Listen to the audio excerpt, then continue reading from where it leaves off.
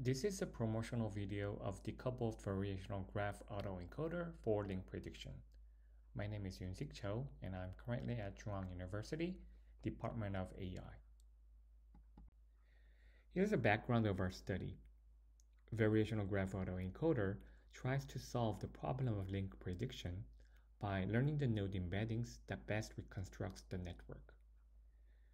VGAE uses GCN as its encoder and inner product for its decoder. This main framework has been extended into various ways thanks to its flexibility and proven performances. However, we found that in VGAE, there's an intrinsic limitation which comes from the inner product decoder. We found that the two terms in the inner product, which are cosine similarity and norm, both simultaneously try to explain the link probability. This unexpected competition results in suboptimal performances, which is the motivation of our study. In the left figure, we also found that the norm of each embedding is affected by the degree of the given node. We believe the norm and cosine similarity provide different and complementary effects to the inner product, but the two effects are tightly coupled and trained jointly in VGAEs. In the right figure, we point out that the message passing scheme is unexpectedly dominated by the nodes with large norm values.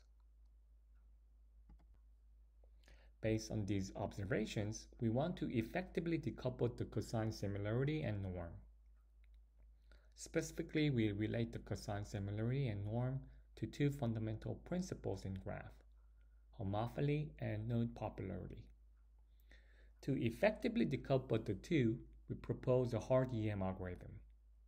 We first infer which of the two has been exerted for the link formation, and subsequently optimize the model based on this guess. Through experiments on real-world datasets, we demonstrate that our model outperforms the existing state-of-the-art method on link predictions.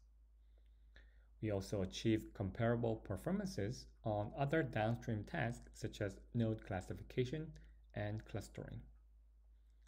This figure on bottom is a projection of the node embeddings obtained through our model.